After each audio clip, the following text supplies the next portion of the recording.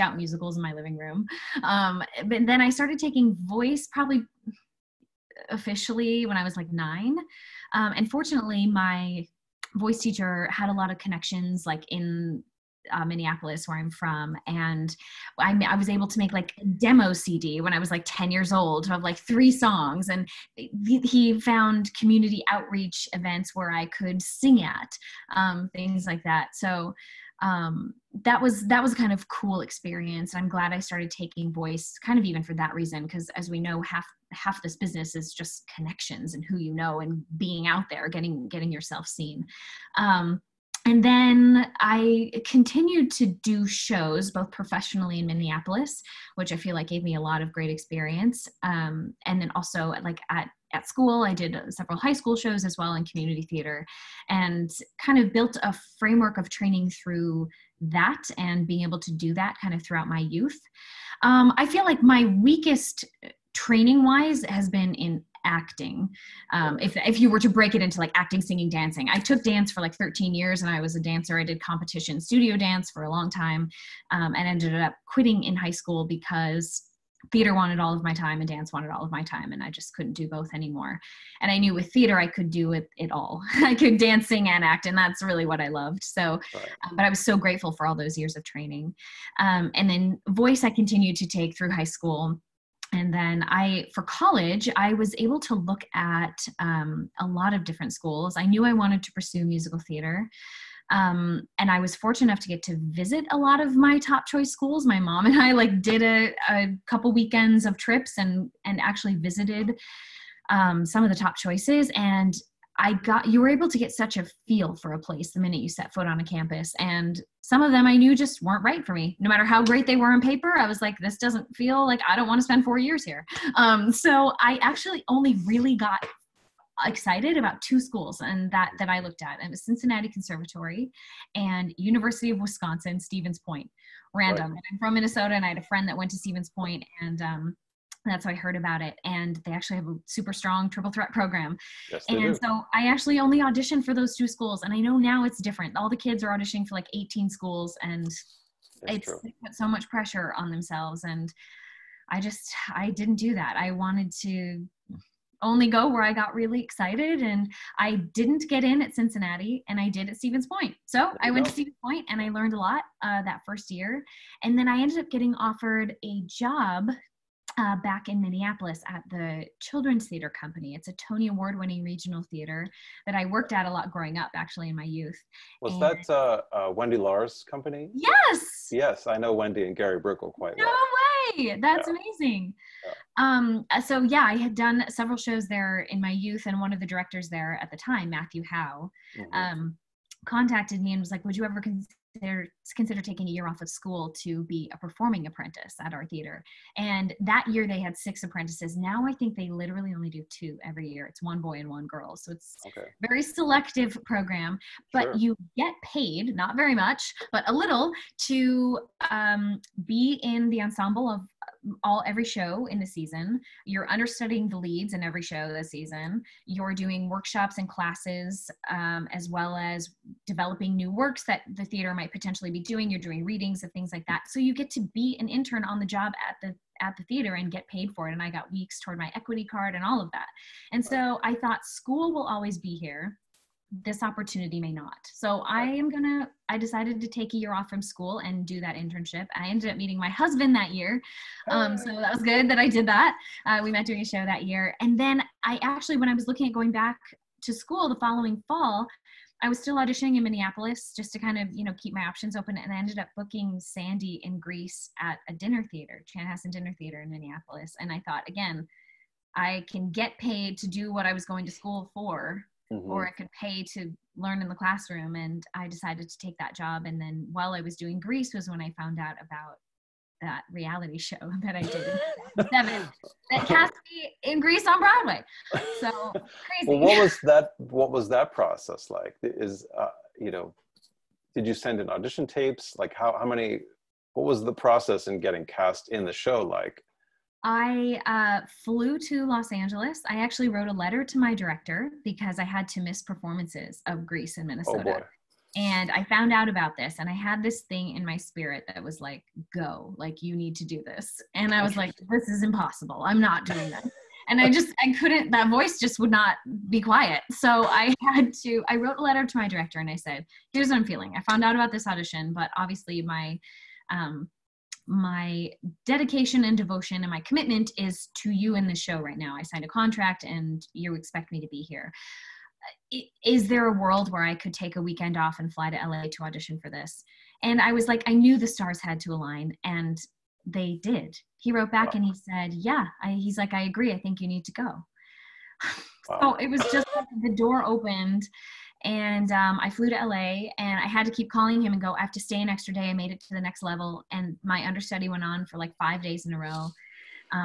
And that was crazy because there was like, 1,000 to 2,000 people in line in LA. They auditioned in 4 cities, and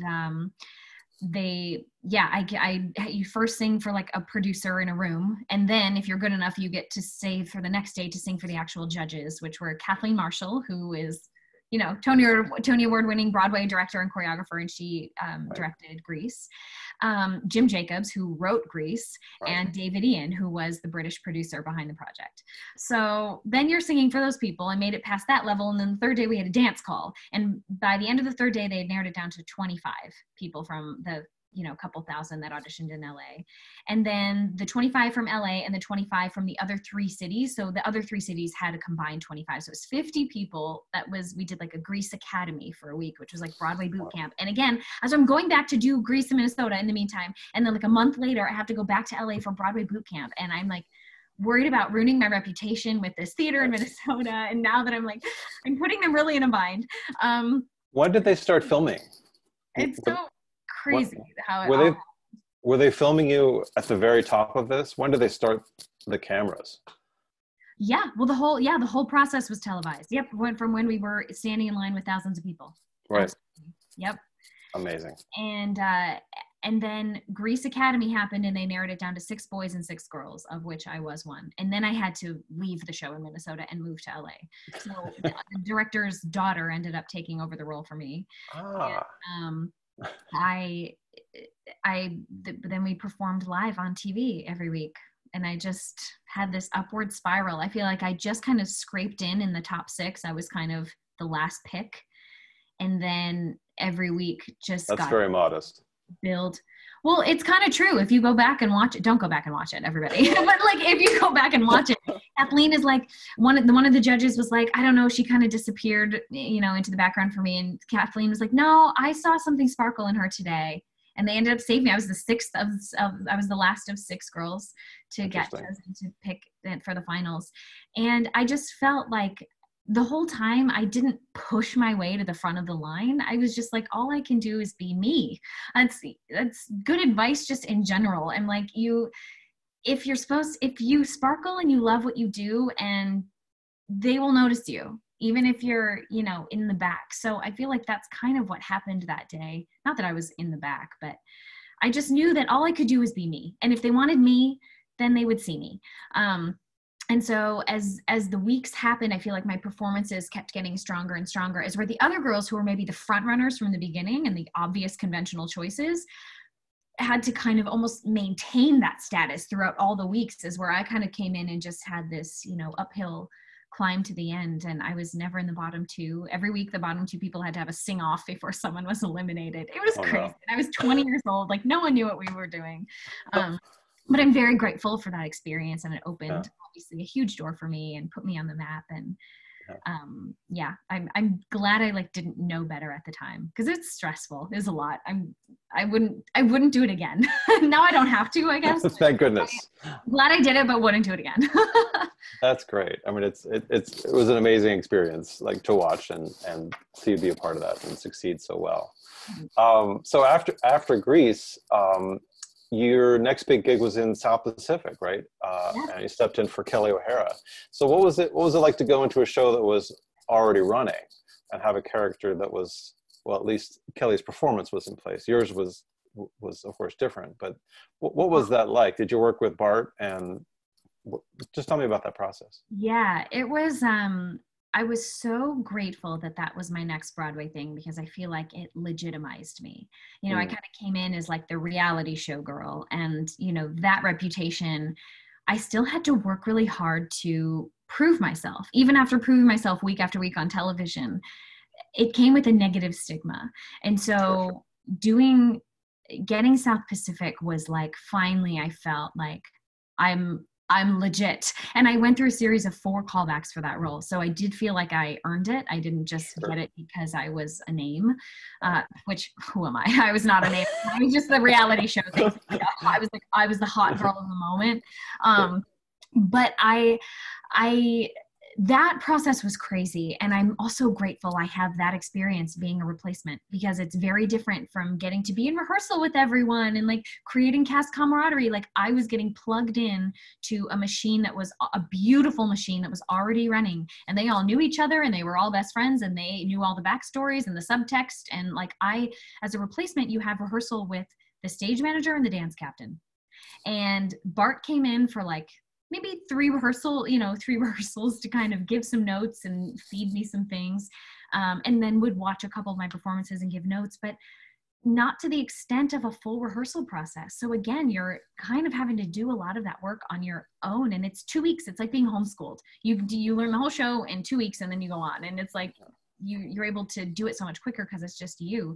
But you only get one shot. You have one put in rehearsal where the whole rest of the cast shows up in their sweatpants and you're in your costume running the show. And I didn't have an orchestra or full lighting until the night I was on in front of an audience. Oh boy. Night. Wow. So, you know, you walk out and everything's blinding. You're just trying to like hit your spots, and it's crazy. It's crazy wild, but it's amazing what adrenaline and everything can do to get you through. You think about what we do as actors, and understudies going on and people performing with severe injuries. We're athletes. We're athletes in that way of body, mind, and spirit. I just feel like you kind of have to be. You can still be kind, but you do have to have like a thick skin to kind of get you through things like that. I felt very prepared for it, but it was big shoes to fill. You know, Kelly O'Hara, she was my idol growing up. I saw her in Light in the Piazza twice. Sure. And little did I know that 4 years later I would be replacing her on the same stage. She was doing on that same stage. It was a total pinch me moment. And she was very gracious.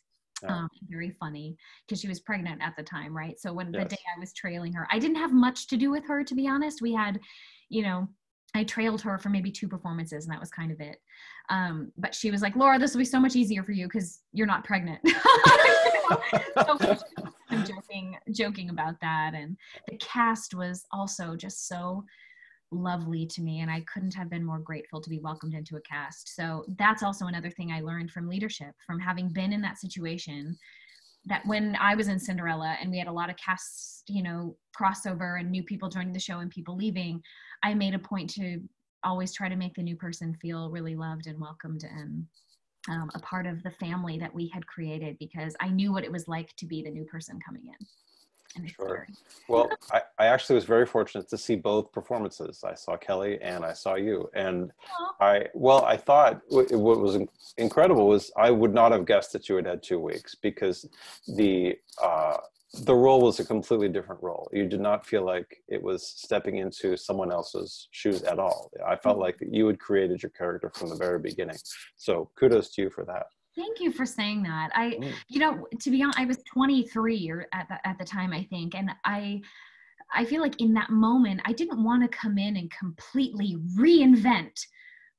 Obviously she had been nominated for a Tony. She's Kelly O'Hara. And that cast had an expectation as to the thing. So part of me watched her and didn't try to, verbatim emulate her, but I felt like what I was doing was very much inspired by her. I didn't want to come in and reinvent the wheel. I was like, I'm going to start with hitting my marks.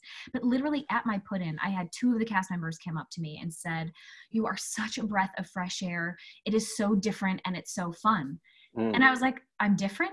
I thought I was trying to kind of be the same. Because I'm a different person, I just have a different essence. And so that also gave me a lot of encouragement for like auditions and things like that, where it's like, at the end of the day, like I said, you can only be yourself. And even if you're trying to be someone else, you're gonna be, I mean, what's most important is you're genuine and you are who you are and you bring yourself to the roles. But even when I was like trying my best to like bring my best Kelly O'Hara version, it was, people still were like, it was so different. And it's so, just trusting who you are and what you have, I think is so important. And I learned that too, doing that role. Well, if there's a theme or a moral to this conversation, it's that be who you are. Yeah. And you're exceptional at doing that. So that's great. Oh, thanks. Side question. Do you still keep in touch with Danny Burstein, and how is he? Yes. It's hard, to be honest. Yes, I do keep in touch with him. I saw him a couple months, just like a month and a half ago at an event right before this all started. But I think their family's going through a big hardship right now. I think health-wise, he is on the mend because he had COVID, confirmed case. But his wife, Rebecca, also is very sick. Yes, is sick, and her body is deteriorating, and my heart just breaks. I've had a few times of just thinking about them and crying, and they just are both salt of the earth people, and so generous and loving, and they don't deserve what's happening right now. And I wish them the best. And I've texted on and off, but I know they're being kind of inundated. I haven't kept in touch. I haven't personally, since Danny got COVID, been in touch with him personally, but I've been following his updates and stuff on social media. Yeah, I've never worked with Danny, but the reason I know him is because he and Rebecca came to my daughter's middle school production of The Drowsy Chaperone. Because they lived down the street by PS9, and they heard that there was a production, and he, of course, was in the original cast, and he came by and talked to all the kids. Oh my gosh. What a sweet spirit he is. Yes. He was generous. So great. So I admire him a lot. Me too. And he's so good in everything he does. So good. That vulnerability he just has that just endears you to him for life.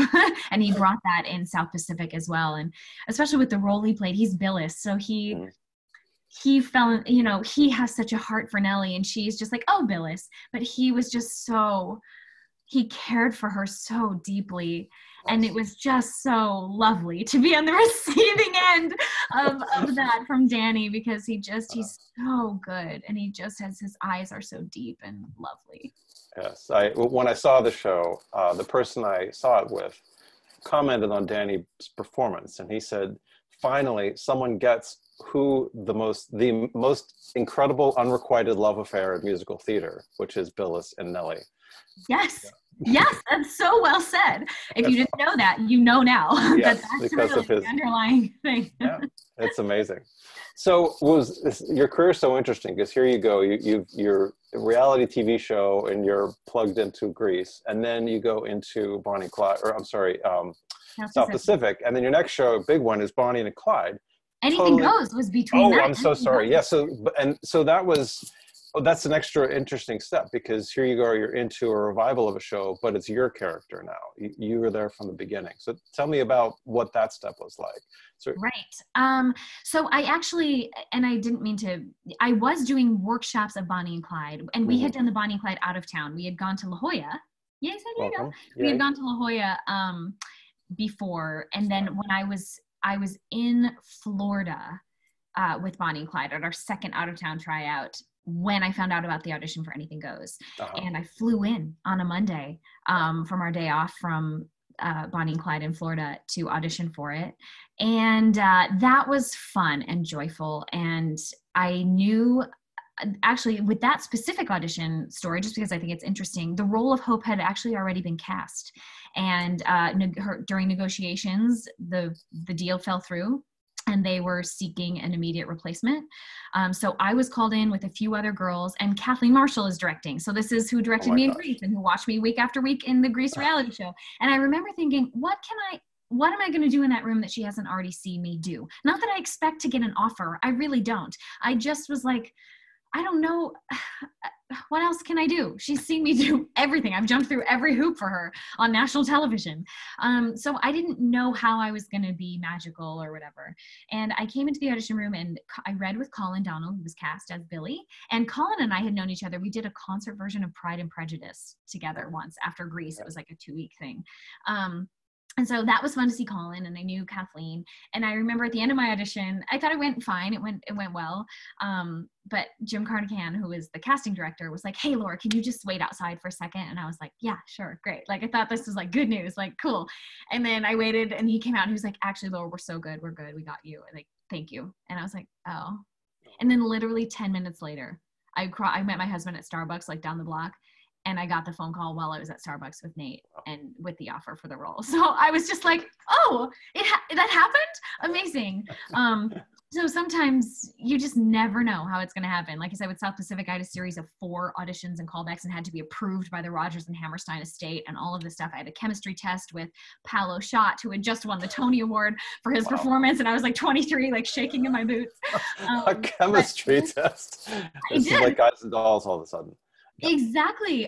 Bart had called me and he was like, this was for South Pacific. He was like, we didn't think we would go with someone this young. We want to make sure it works. I'm 10 years younger than Kelly. So she was 33 at the time and I was 23. So it needed to work.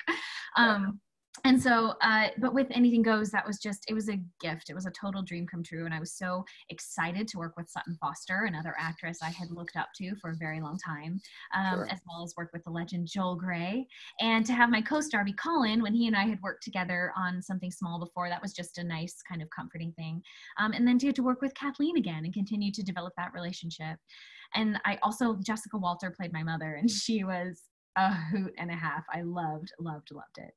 And that ended up being a very important show for me. I lost my mom to cancer 9 years ago, and I was dealing with that while I was doing Anything Goes.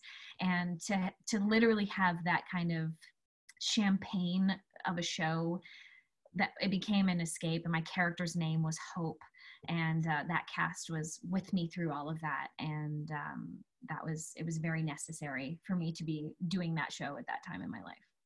Oh, I'm sorry to hear that. Yeah, Sutton is someone also who I admire for providing leadership in a company too. You know, she was amazing in Little Women, carrying the bulk of that show on her shoulders. Yeah. So she's the absolute best. She brings such a prepared, bright energy into a rehearsal room, and she does bagel Sundays. She does bagels, yeah. So she just buys everybody in the building bagels every Sunday. You know, you come to the theater and have bagels from Sutton for the run of the show. It's just so generous, generous. Yeah. Well, you've worked with some really marvelous actors and directors over the course of your career. And we've talked about Danny and Sutton. Like, who do you admire and why? Like, since you didn't have a classical university education, who were your mentors?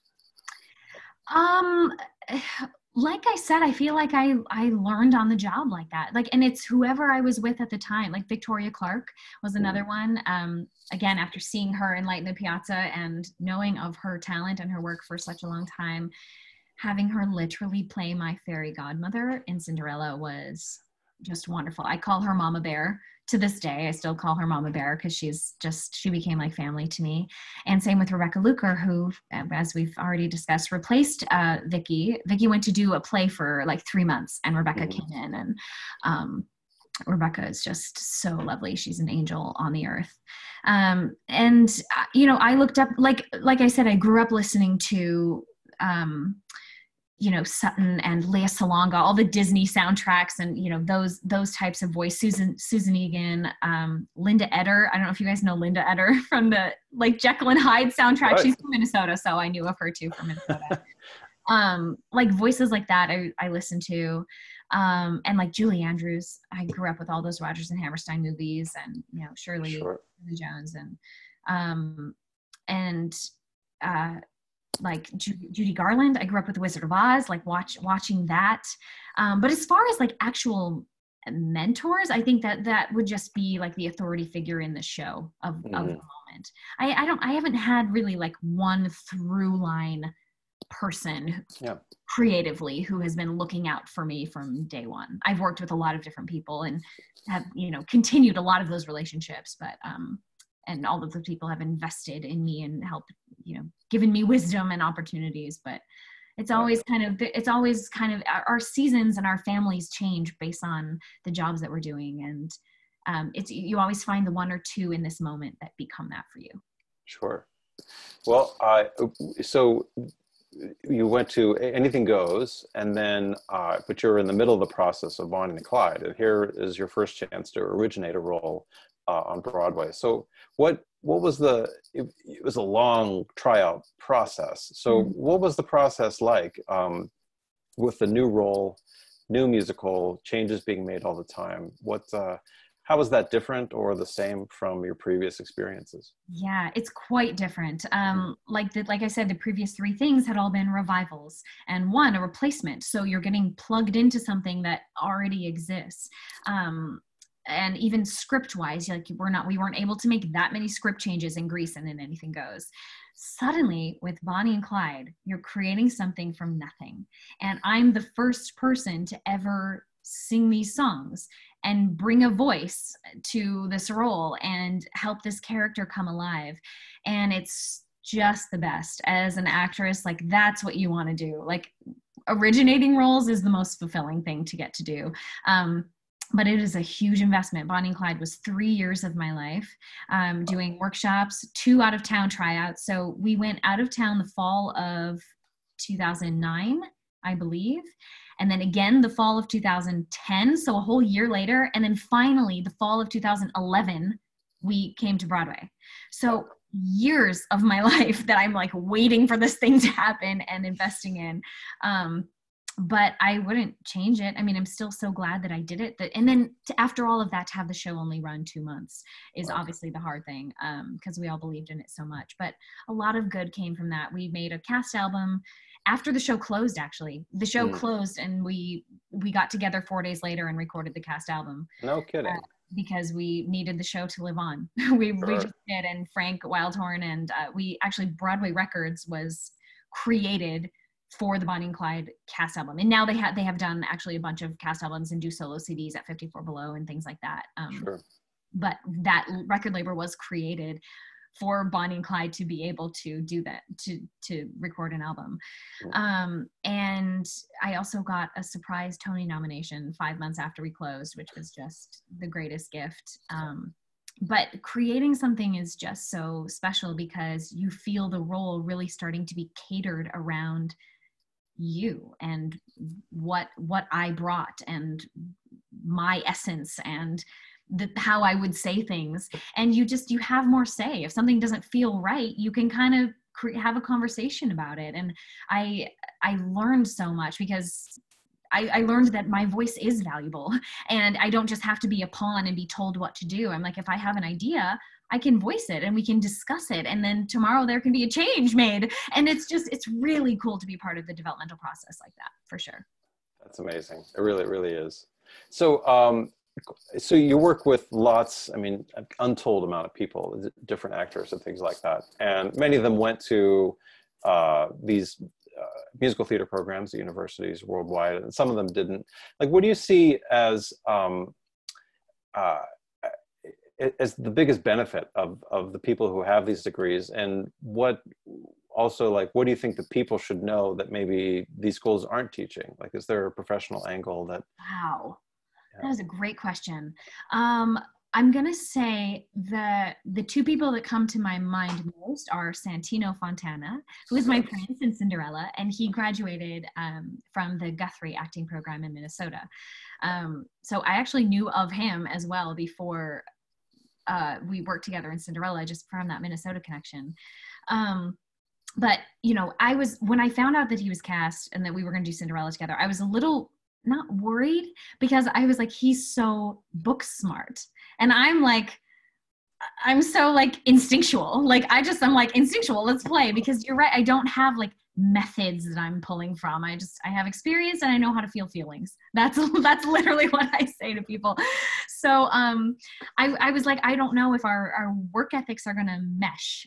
Is he going to wish I was smarter in that way? Or am I going to feel, I just was worried that I would feel inadequate. And then same with Corey Cott. Corey is super smart, super bright, very studious Carnegie Mellon grad.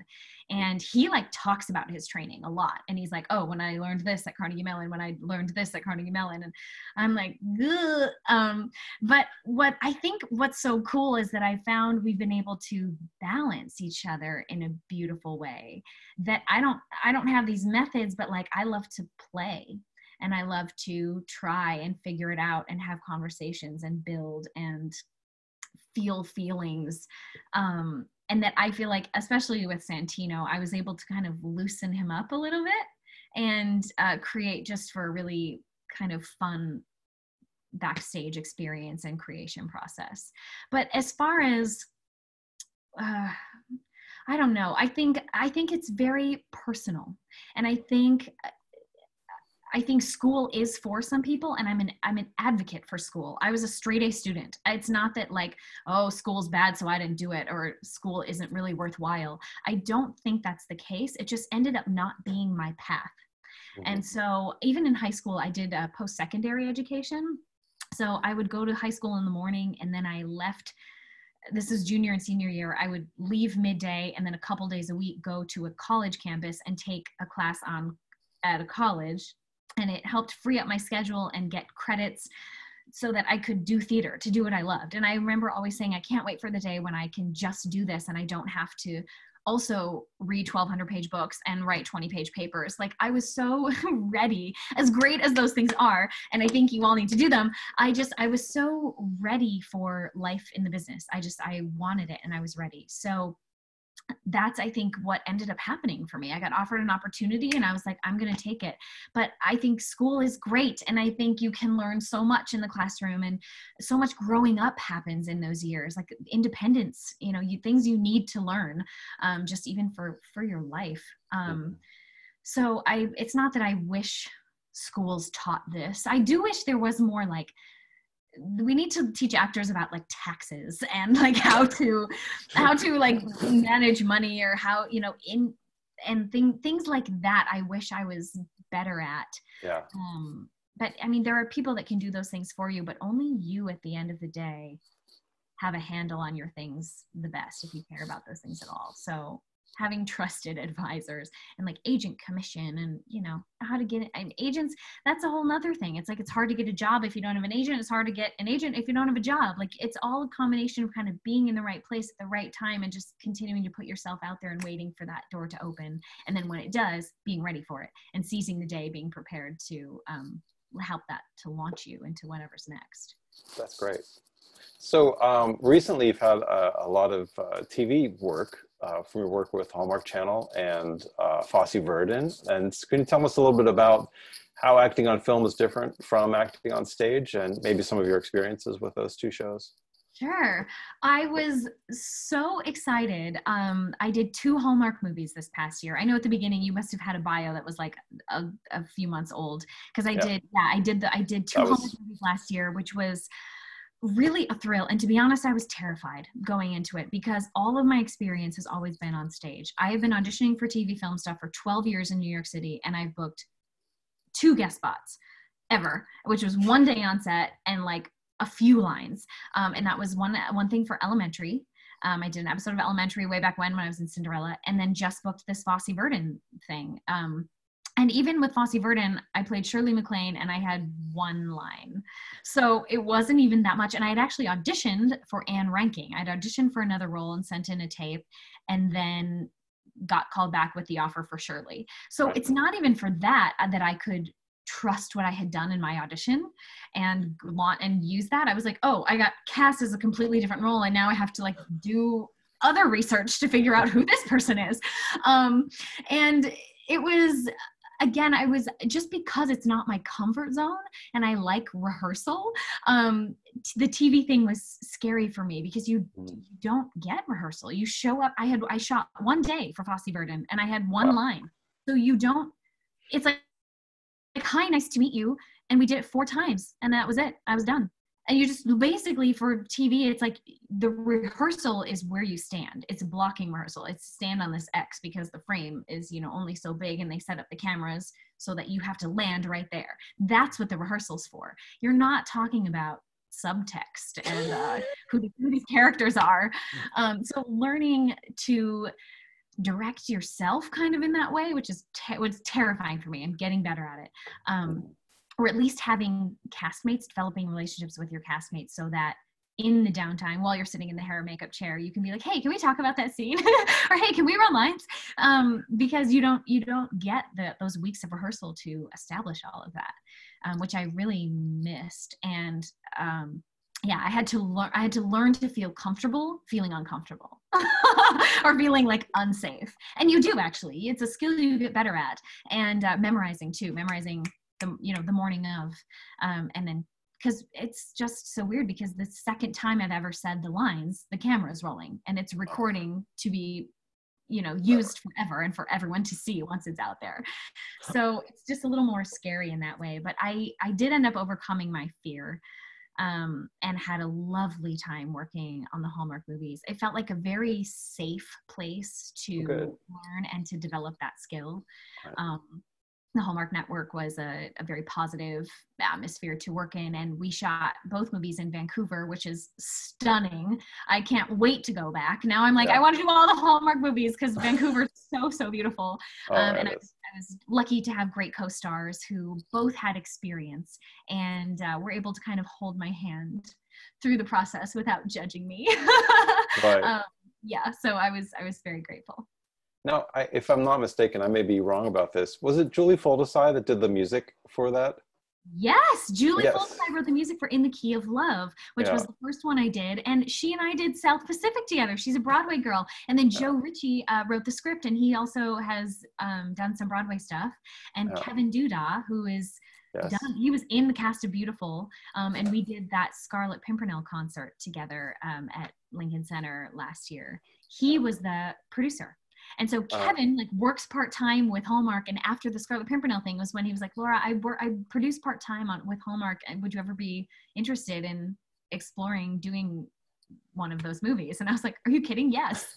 So I got a straight offer for that Hallmark movie, which I was grateful for because I knew the people. But I think that's why I was so terrified, because I was like, I think had I auditioned, I wouldn't have been cast. I started to think that I wasn't good at TV film because I'd only booked 2 things in 12 years. I auditioned for so many TV film things. I'm like, that's just not my gift. It's not where I live. The theater thing is my home, and I know how to do that, and I know how to sparkle. But I feel like now that and I think I began to use that as an excuse, actually.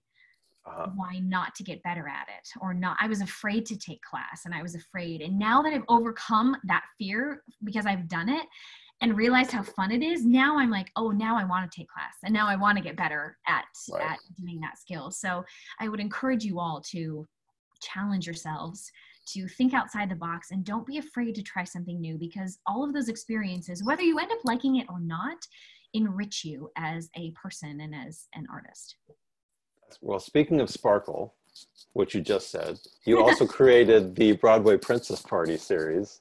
So what inspired that? How did you get the idea for that show? And what is it? That people, not a lot of people know what it is, probably. Sure, I'll explain a little bit.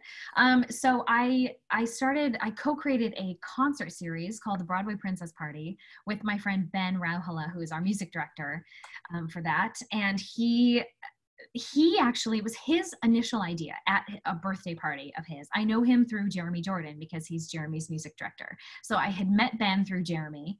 And Ben was like, I have this idea to do like a princess concert where like you are Cinderella hosting like your birthday party, and you've invited all of your princess friends. And so I was like, this sounds super fun. And literally like an hour later, I created a spreadsheet of all my friends' headshots next to the picture of the princess I wanted them to play. And it ended up being just a joyful night of really positive music and like female empowerment, like all of these talented women in a room together, not competing against each other, but instead each having their moment to sparkle. And it ended up just being way more kind of magical feeling than we all ever intended it to be. We thought it would be kind of just cheeky and fun to do, and it was that, but it was so much more.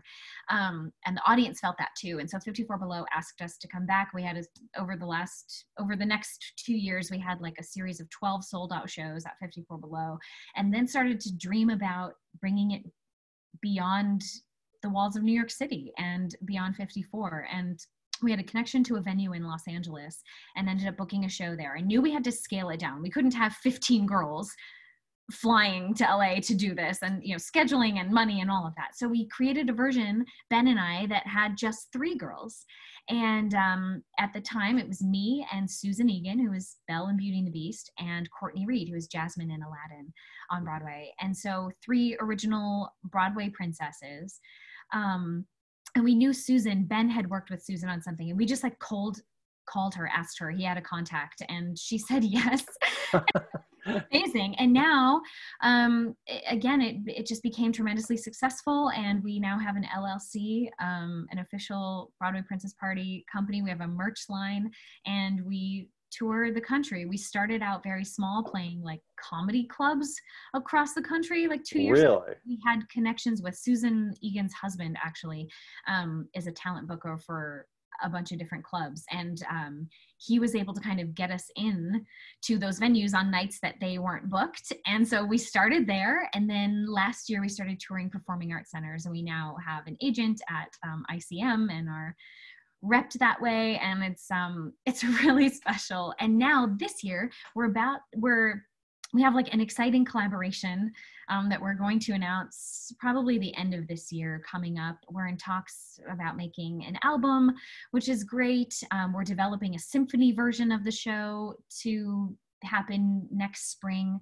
So it's been slow going. And again, it's my baby. It's been a lot of blood, sweat, and tears, and hard conversations, and learning how to work together and run a company, in addition to being creative and sharing the joy that these characters and these songs really bring to people. They resonate, they're timeless. We realize that we have such a big demographic. It's moms and daughters. It's people my age who grew up with these movies and love these characters and songs. It's, the gays who love Broadway and who love princesses. It's the cosplayers. Like, there are legit, like, for all the Comic-Cons and things like that, all of that fan base, that Disney animation fan base, who like dress up and come to things, it's been super fun. We've had like couples get engaged at our shows. Like it's been really, really special, and we have a lot still to grow and exciting things to come, but it's been a very cool thing to do when I'm not doing 8 shows a week. And we're starting to also, hopefully in the next year, implement even more princesses to be part of our family, so that we can have a few casts going at various times. That's smart. So you have a unique story of a stage kiss in Aladdin that turned out to be one of the best things to happen to you. Can you share that story? Yes. So I mentioned earlier, I met my husband doing that internship at the Children's Theater in Minneapolis. So it was in a production of Disney's Aladdin, speaking of princesses, and I was in the ensemble, and so was Nate, my husband, and we covered Aladdin and Jasmine. We understudied them. So now that would never be possible. Like, and mind you, this is Minnesota, like 15 years ago. So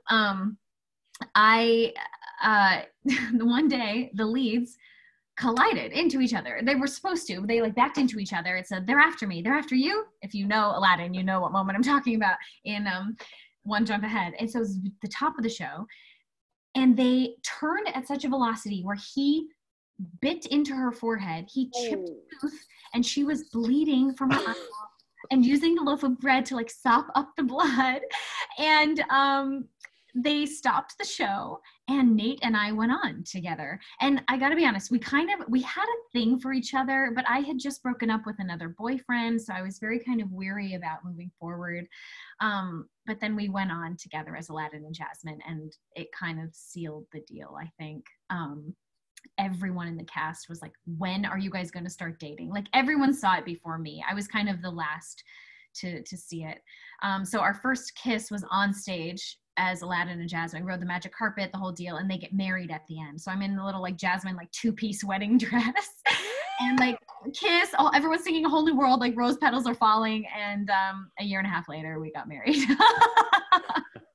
And it's still like that every day at your house with the rose petals. Yes.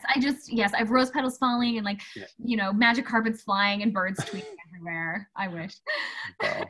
That is really great. Was amazing. That was absolutely meant to be. And this May, actually coming up this May, Nate and I will be 13 years married. Well, congratulations. Thank you. That's great. Well, you've done so many leading lady romantic roles, and you know, you're kissing all kind of people here. Like, um, how do you separate your performance life from your personal life? I mean, Sure. was that ever a challenge, or is it just easy? For, for me personally, I am very professional about such things. I think for certain personalities, it could be otherwise. I remember even when I liked Nate, people always are like, so how about that kiss? And even Nate said to me, how about that kiss? Like after we started dating, he was like, that was pretty magical, right? And I was like, that was business. That was literally my response. And I feel so bad because he's like, my husband, like he was my husband, became my boyfriend at the time. I was like, that was business, like the one on stage. So for me personally, I feel like, I guess I've always somehow been good at putting up that wall and blocking, being able to like emote in that way where it's like, but no matter what, you become close to a co-star. You just do. And I think there's an element of that is very important, and you need to be able to trust and care for your co-star in not that way, but in a similar way. What I tend to equate it to, and I hope you guys understand me when I'm saying this, because you're actors and you're artists, and I hope this makes sense and isn't weird, but it's almost like Laura, there's a piece of me that falls in love with Donnie Nowitzki or with Clyde Barrow. It's like you fall in love with the character more so than allow yourself to, like, you don't feel feelings for that person. Like you don't develop, I've never have felt, it's never been a huge struggle for me. Also because I've been married, I think if it was two single people, like it would be very easy. And that's why you see in Hollywood, so many relationships fail, because it is easy to fall for your co-star. And if you don't set up boundaries early on in your relationship with each other, or in your heart, if you don't want to fall for that person, then you don't put yourself in situations where you're going to encourage that to happen. But at least in my experience, every co-star I've had has been very professional. And Nate, my husband Nate, makes his presence known. Like he'll come pick me up from the theater. He'll get to know my co-stars too, so that it's so that it's all kosher in that way. And I think that's important. But I have a ring on my finger, and I'm proud of that. I wear that, going, I'm taken, so I don't think I put out the vibes of really wanting to develop a relationship in that way. And I have been since during Grease. I was married when I was 21. So my whole Broadway career, that's maintaining my marriage has been the first priority in my life. And so it takes intentionality, and you have to make choices along the way that prioritize that, if that's something that's important to you. And for me, it was. My parents were divorced, and my husband's parents are divorced. So when we got married, we were like, we're not getting divorced. It's just, it's not an option. So we just prioritize that early on in our marriage. And, no one's perfect. Anything can happen. I pray our marriage stays strong, and that's my ultimate goal. But, it takes intentionality. Right. Well, what is it like navigating this industry as a person of faith? I don't know how people do it without that, to be honest. Being someone who, I grew up in a Christian home, and yes, my parents were divorced, but both were believers. And that was something that was just instilled in me at a young age. And my husband also shares in that faith with me. So that's very important for me to find a life partner that could support me in that and be a rock and encourage me in that way, I think was vital. But with all of the ups and downs of this business and never being really certain of anything, and especially now, like I feel so grateful that I believe in something greater, that there is a foundation for my faith and what I believe in, that I'm not defined by what I do or by how many likes I have on Instagram or how many people viewed this, Zoom meeting.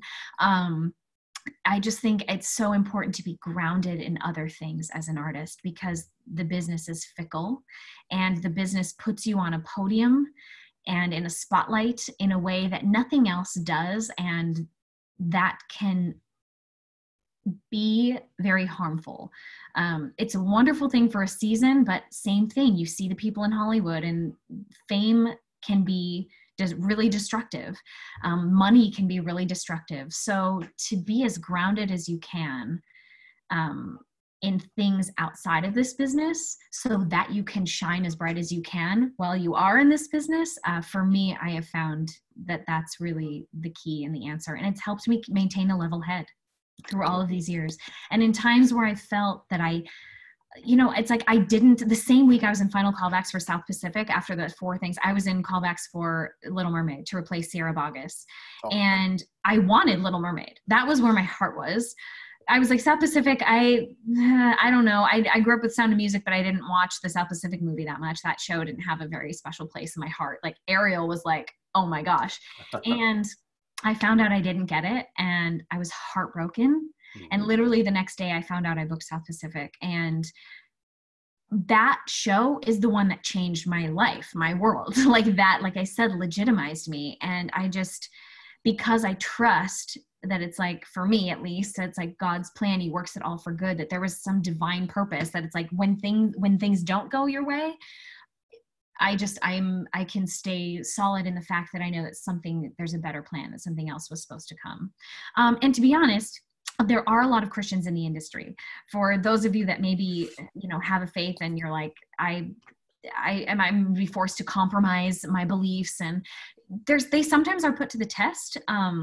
There've been a couple roles and things that I thought a couple roles I've turned down because I didn't agree with the content, and I knew that wasn't something I wanted to put my name behind or have to do 8 times a week.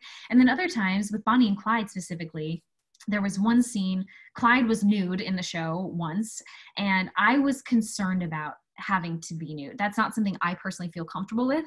Fine if you do, it's not my place to judge. I just knew where my personal line was. And I think it's important to find out where your line is. So I wrote a letter to Jeff. Here I am writing letters to all my directors, but I think it's important to do that. If you have that on your heart, communication is just the best thing you can do. So I wrote a letter to my director and I said, just so you know, I don't feel comfortable doing this. You do not have to compromise who you are and what you believe in, you guys. And there's even been, and he wrote back and was like so kind and generous about it. He was like this, and he said, this is why I justify it for his role, for Clyde. But he's like, I understand that for you and I respect that. So we will work around it. And it just, it's like, if they love you and they want you, they should be able to work around anything. I recently auditioned for something too, that in the script, it said she was nude 3 times. And I said, before I even audition, I just want to ask is this something you're able to work around or no? And they said, yes, actually, before I even auditioned. Wow. So I think communicate, ask the questions. Don't feel like you have to compromise to fit in.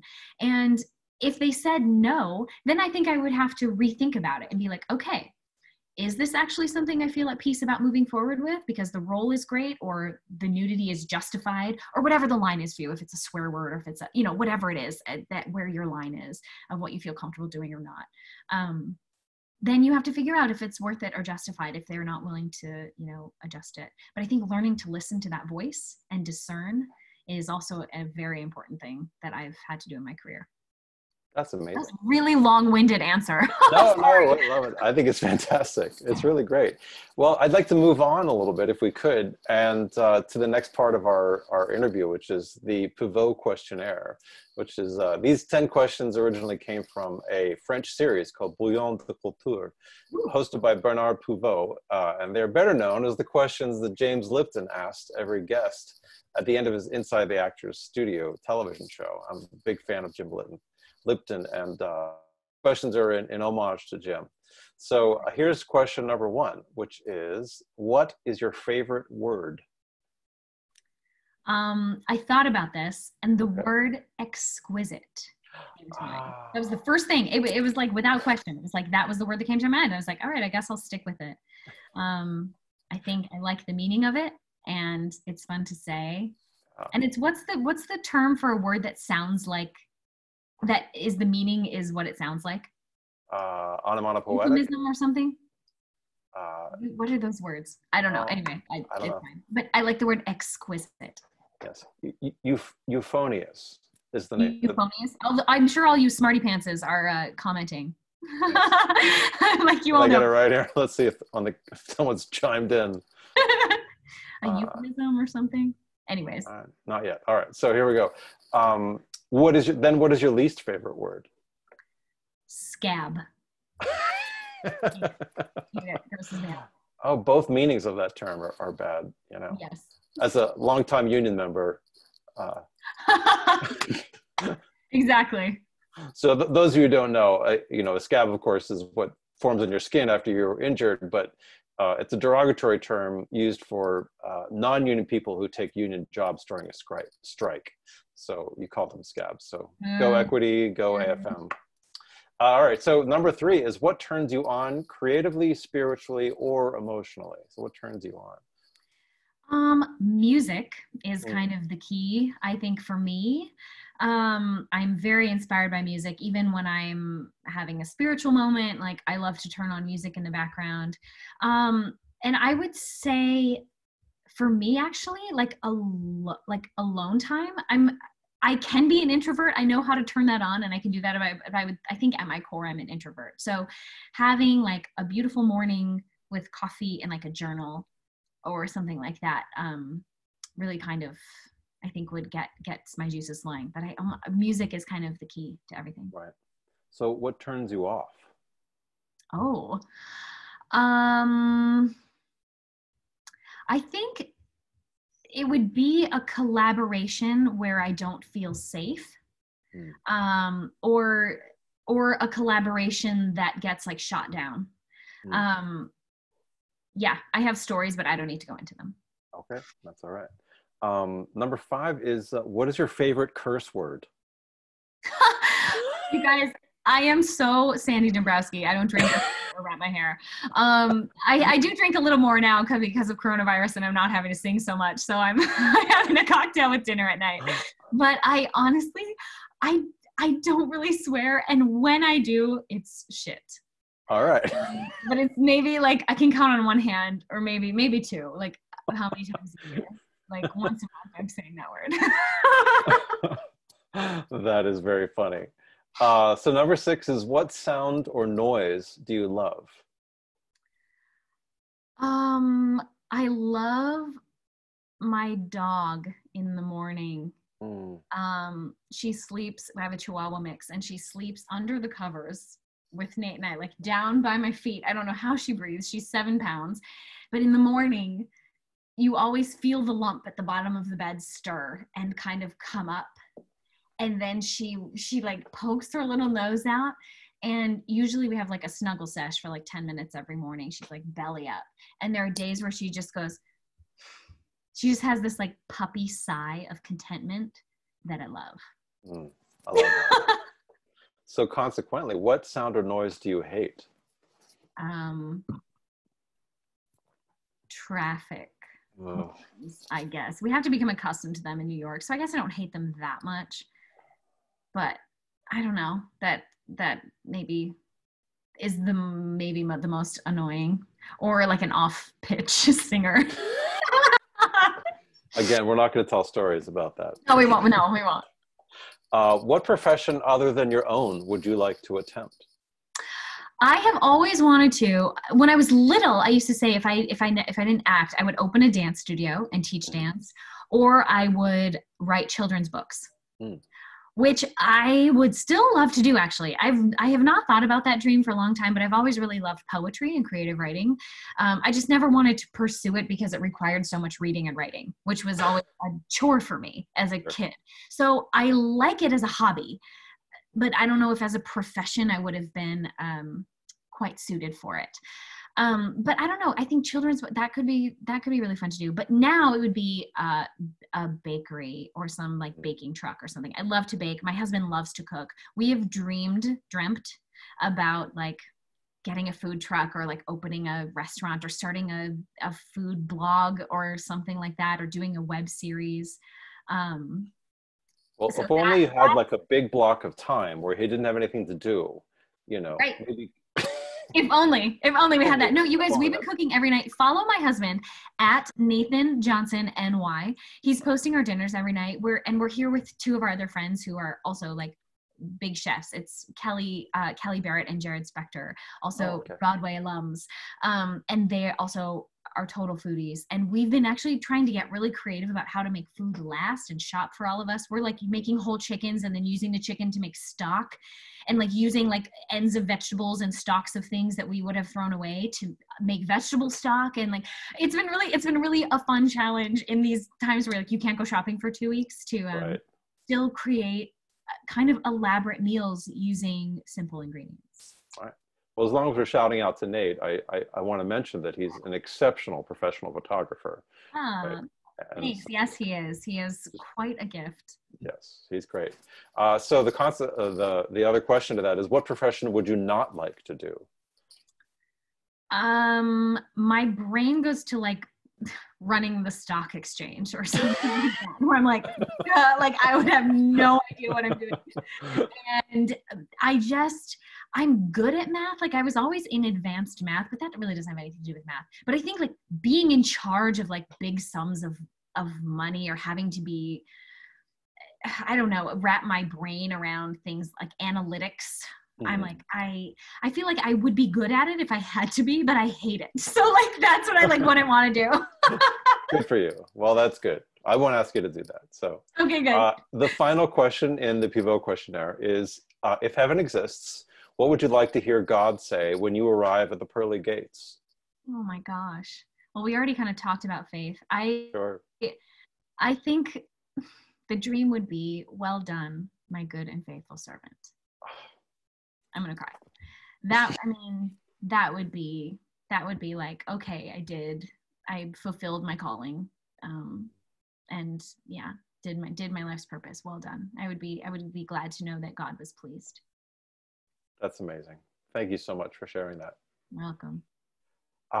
Well, we're going to turn now to questions from our audience. And awesome. there are 53 of them. We're not going to get through all of them. Onomatopoeia. That's it. It's onomatopoeia. They all commented. Oh, good. That's exquisite. It's a word that sounds like what it is. Well, it's funny you should say that, because when how Prince used to coach all the Phantoms, and he used to talk about how words sounded, like the euphony of different sounds. Yes. Like in Music of the Night, caress and all of these different wonderfully descriptive words in the lyrics. He made a big deal out of he used to say the intrinsic value of the words. He said, use the intrinsic value. And what he meant was like, use how the sounds of the words reinforce the meanings of words. So a little shout out to Mr. Howe. Absolutely. And even like they're amazing lyricists, like with Rodgers and Hammerstein, like there's so many times they use alliteration, and you're like, as the artist, use that, enunciate those C's. I'm trying to think of one off the top now. I'm being put on the spot. I'll think of one in a minute, but I don't want to waste time doing it. But it's like I looked up when you get that. It's in Do I Love You or 10 Minutes Ago. There's a couple really, really good ones that you're just like, oh, like use these words. They are there for you to act, it's so lovely. Anyway, okay, let's get some questions. Okay, this one's from Adrian Williams. What tips do you have to keep up your vocal and physical health when performing 8 times a week? Doing this professionally requires a lifestyle, and you just have to be willing to give up some of your social life to be able to do this at the professional level, at least for me. It means, first of all, sleep and water. Staying hydrated and staying rested are the 2 most important things you can do to keep your body healthy. And you also come up with tons of little tricks. Like there's slippery elm lozenges. I always travel with a tin of tea bags and cough drops in my purse everywhere I go. I just always have something to suck on, because if I start feeling dry, I want to make sure I have something. And then I will drink tea on like airplanes. I'll just ask for hot water on airplanes and just drink tea on planes. Now especially. So always just having those things at your disposal. There's a great throat spray I love called Singer's Saving Grace. You can get it online, I think, or the corner store, like literally around the corner for me on 68th Street, the little bodega has it, but you can also get it like Whole Foods. And let's see, what else? Just warm water with honey is a great thing. Honey is a fantastic lubricant for your throat and your cords. But I think, again, it all stems back to, and not talking at loud restaurants. I don't drink that much. It's a lifestyle of just knowing that your voice is my voice is my livelihood. And so Right. I have to treat it with care and respect, and, you know, not blowing my voice out on Tuesday, knowing I have an 8-show week ahead. It's learning to also just, this building stamina, first of all, but pacing yourself, you know. And a lot of times we come back on Tuesday and I'm like, woo, I had a day off. Like, usually Tuesdays are like the best shows, at least vocally, because I'm like, I'm so rested, and it's only been a day, but it's been a day. And then, you know, kind of as the week goes on, you get more tired, but also more adrenaline, because those weekend crowds they get you through. Do you have a physical and mental work? What am I trying to say? Yeah, I know what you mean. Prep work. Yeah, I'm not religious about like a mental or physical or even vocal warm up. I tend to be like, where am I at today? I often will hum. I have to warm up a little, but I'm one that my warm up is all in my like head, voice, and mix. And I save the belting for when I get on the stage, and let the show warm me up, and the adrenaline and the heat of my body and everything get me to the place where I'm ready to do that.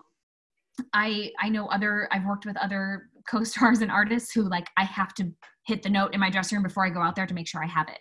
And I'll hear them belting in their room before they go on. And I think you have to figure out what works for you and what you feel most comfortable. There is no like, you must do this, this, this. You have to figure out your own instrument and you know what you need. But I do like to stretch a little bit. I think physical, I did a little yoga this morning. I've been waking up every morning, and I literally am like a 10-minute, you know, just some flow, some breathing, stretching, trying to keep my body limber, maybe a few like sit-ups, and I plank during shows. So usually in every Broadway show I've done, I found 60 seconds in my routine of the show to plank when I'm off stage. So it's built into my routine. I get in really good shape when I'm in a show because I just build that in. And so, you know, finding little things you can do just to maintain it. I walk around in New York. I live in a 5-story walk up. So, you know, I'm able to get exercise that way, but I personally I don't have a gym membership. I've never had a gym membership. And then I think you also have to figure out what you can eat. You know, I don't like to feel full doing a show. So I'll have a salad, or sushi is often a go-to thing, but you have to be careful that it's good sushi. You can't have bad sushi before your show. No. So learning kind of what your body needs to fuel yourself to get through. A lot of, like, all the guys go to the gym between shows and have like a Chipotle burrito. And I'm like, I don't know how you do that. Like, I need to lay low between shows, not talk very much. I will maybe have one friend to my dressing room if I'm like, you know, or we'll watch a movie. But I've also found that I can't fall asleep. A lot of people nap between shows. I can't fall asleep because it makes my voice go back to sleep, and I have to like re-wake up my voice. So I've found for me that I need to rest it, but not let it not let my body totally fall asleep between shows. That's great. So, yeah, you got to figure out what works for you. All right. So this question is from Levon Mathis. For people looking to get into the business, how can we find longevity to be able to do what we love as a lifelong career? Which I think is a great forward-looking question, right? It's, you know, it's how do you not become a one-show wonder? And I mean, I feel like I'm trying to figure that out right now, because now I'm in that phase of life where I'm no longer, I hopefully can still be an ingenue a little longer, but I'm no longer like the high school young girl, and I'm not quite the mom. I mean, I'm going in for some mom stuff, but like, I feel like I'm in this kind of in-between phase that I'm not like the hot new thing anymore. So it's tricky. I think having the talent that can sustain you for more than one specific role is important. Also, having a work ethic and being someone that people want to work with becomes important, because yes, it is about talent, but everybody's talented. If it's between two people who are talented, but one is a diva and one has a good reputation, hopefully they go with someone who has a good reputation. So I remember during Grease, which was my first thing, I worked very hard. That was something that was important to me. I worked hard to establish a good reputation. I never missed a show due to sickness. So I already took probably over care of myself. I was like, I can't go out, I can't drink, I can't do this. I was like kind of a nun about it. But it paid off, because I feel like I established that work ethic. I had to take a week vacation, but those are the only 8 performances I missed in the year. And so that I think helped me. It looked good to Kathleen Marshall. It made her want to call me back in for Anything Goes. And then off of one audition, I was able to book that role because I didn't have to prove anything anymore. I already proved myself. So at the beginning, work hard to establish who you want people to see you as. And if that requires some work, work at it, because it's hard to go backwards once you've become known as something else, I guess. Yeah. Not to say that doesn't prevent people from, some divas work all the time and it's great and nobody's perfect and we all have things. I know I've had diva moments, you know what I mean? So it's not that, it's not striving for perfection, but just being someone people want to work with. And then taking care of yourself. And we're lucky that we work in a field where there are roles for a wide variety of age ranges. We're not dancers solely. Maybe some of you are, but you know, their career's over at 26 and they have to find something else to do. And so, you know, there are mothers and fathers and grandparents and children in what we do. So hopefully it is something that can sustain you forever. And I also think you do not have to work on Broadway to be successful. If you love what you do, we can do it our whole life. I could not be, maybe I'll have a dry spell on Broadway for the next 10 years. And then I'll be like, hey, I'm sick of trying to work here. Maybe I'll go back to Minneapolis, where I'm from. And I feel like I could be a big fish in a small pond there and have find, you know, a really, really great community working back in Minnesota where I started.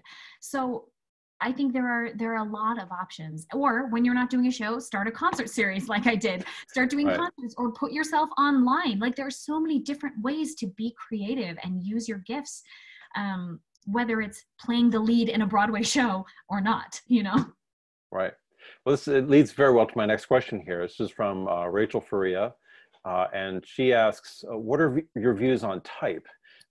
Being a student, I hear both sides from even within my school staff. Quote, figure out your type and stick to it, that will get you jobs, end quote, as well as, quote, type isn't real, don't let people put you into a box. So is following your type still the way to find success in the professional field, or is it something that's being pushed to the sidelines?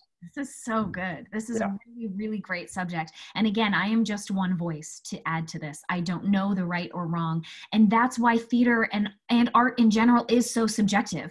That's why I go to see a show that I didn't understand at all, and yet it gets a rave review in the New York Times the next day. Like there is no like 5-step plan to follow. There's no perfect cookie cutout answer to any of these questions, which is why it's exciting and stimulating to talk about it. For me personally, this is what I say to that question. I know the essence that I give off, and I know what my voice sounds like. And those types of qualities automatically cater to a specific type of roles. And I know that I'm good at those things. And I know that that's where I shine because I'm able to bring the best of who I am to those types of roles. Might I get cast doing something else? Potentially, hopefully, because that'd be a fun challenge, right? However, I know that I'm not going to get cast as the angsty rock and roll chick in Jagged Little Pill. That's just not who I am. I'm not the best person for that role. If I was forced to do it, I would come up with a way to make it believable, and I would go there and I would be like, okay, cool. But when the industry is so competitive, I know someone else is going to walk in the room that embodies that essence and that has that voice.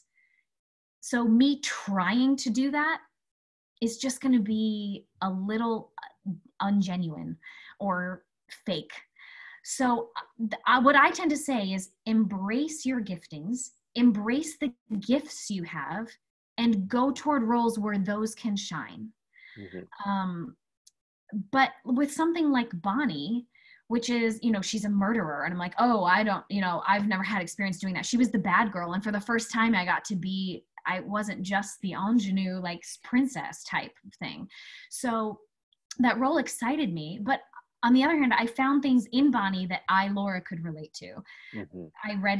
I did a lot of history and research about her because she was a real person that existed. And it was fun for me to find out that she loved poetry And that was a big part of our show, actually. And like I said earlier, I said I've always loved creative writing and poetry. And so I latched onto that side of Bonnie. And she also dreamed of being on Broadway as a little girl. I always said in interviews during that show that I was like, Bonnie would flip if there was a Broadway musical about her right now. That would be her so that was me too. Like I was the little girl dreaming of being on Broadway and like liking, you know, getting in front of people or being, you know, having that, knowing how to turn on that showmanship. So yes, at the end of the day, even with characters who are different from you, I feel like you're still bringing pieces of yourself to them. And I know that for me, if I was to audition for a role that completely broke my type, I'm established enough in my career now that people think of me a certain way. And I don't want to be ball and chain to that. You know, I don't want to be chained to only being the princess. In fact, that's why I thought Bandstand was really exciting for me, because I was like, oh, wow, this is going to be really great. I'm playing a war widow. It's really complex. She's lost her husband. There's a lot of rich acting and cool, different. I'm the jazz singer in this jazz band. Like that could be a really cool thing for me. That show didn't end up having the amount of success that we all thought, but I thought that was going to be a big turning point for me in my career. And it was lovely. Don't get me wrong. Like it was a great thing, but I didn't get a Tony nomination. It ended up being kind of a disappointing experience in that regard. And yet one of the most fulfilling things I've ever done in my life was getting to play Julia Trojan and develop that role. So I would say audition for everything. If you have the passion in your spirit and there's something in you that's like, I could be good at that. I could bring something different to that. But at the end of the day, there are certain roles I know I'm going to be third best at. There's going to be someone else walking in the room who embodies that, and I have to try to be that. And so I know my type, I know my strengths, and I go towards things where those can shine. Does that make sense? I'm glad you brought up Bandstand. I want to do a little plug here because it's being broadcast on Playbill, right? You know about this, right? Yes. Yeah. So absolutely. We're releasing it on Friday. Yeah. Playbill, and you can purchase it for $6.99, and you can watch it however many times you want for the week. So it's this coming Friday to the following Friday, and you can stream it on Playbill and watch it over and over. That's true. And side note, small world. I went to college with Richard Oberecker. No way. And didn't Andy Blankenbuehler go to that college? They met in college, I thought. They met in Cincinnati when they were both in college. Yes. Andy went to Xavier. Yes. So actually, no, I think Andy did go to CCM. He just wasn't there when I was there. Got it. He might All be, right. yeah. So here we're gonna wrap up with our final question from the Q&A board here, and actually more than one person has asked the same question, so that's why I thought it'd be a good one. So great. What advice would you give to your younger self in regards to theater or anything really? Yeah. The three things I always say, and we've touched on these things already, especially this is kind of more specific for like theater and for auditions. Life is a whole nother thing, but we talked a little bit about that too. Yeah. But be yourself, owning the gift that you have, and being proud of who you are and the type that you are, the voice that you have, not being ashamed of that, and owning it every time you walk into the audition room. And that it will bring a sense of just realism. And genuineness. People want to work with people who are genuine and who aren't putting something on. So own who you are and be confident in those gifts. Secondly, be patient. There are plenty of things I did not get that did not go my way. Grease at Community Theater, and then I did not book Grease, and then a couple years later booked it at the Dinner Theater, and then a couple years after that won a national competition to play Sandy and Grease on Broadway. So like, just relax. Just your time will come. Keep working hard, putting yourself out there, learn that lesson of humility, and let every experience make you into the artist that you will someday be. And then also, as we've said, know that there's no 5-step plan to follow. It's not, if I do this and this and this, I will be successful. I will be on Broadway.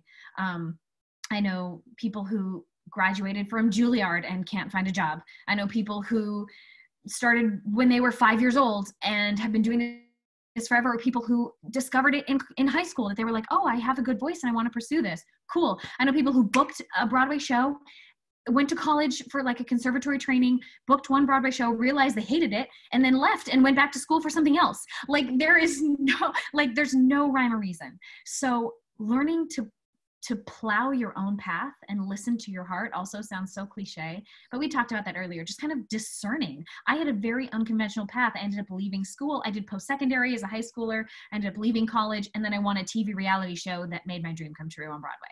Like, people are like, what's your advice? I'm like, win a reality show? I don't know. Like, that won't happen to you. But good thing I was in tune enough with what my heart got excited about, and the opportunities that came my way, of trying to seize the moments when they happen, because they won't always be there, and they a lot of times will pass you by. Or sometimes you'll have two things you have to choose from, and that's a champagne problem. I mean, maybe all be so lucky. But even in those cases in my life where it's like, where do you get most excited about? Where do you feel the peace?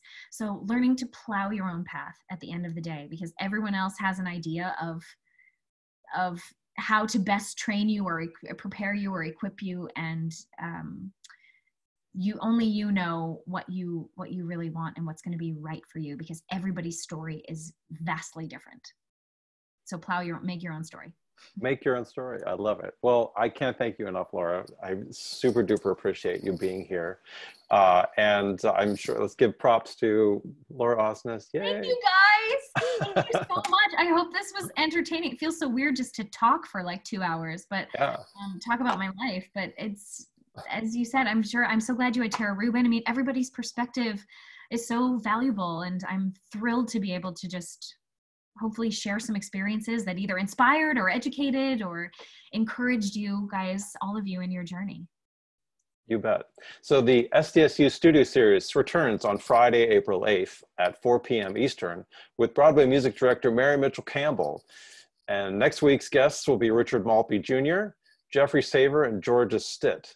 The series continues on Mondays, Wednesdays, and Fridays at the same time until May 6th. See our website for details, sdsustudioseries.wordpress.com. Thanks everyone for coming. Bye.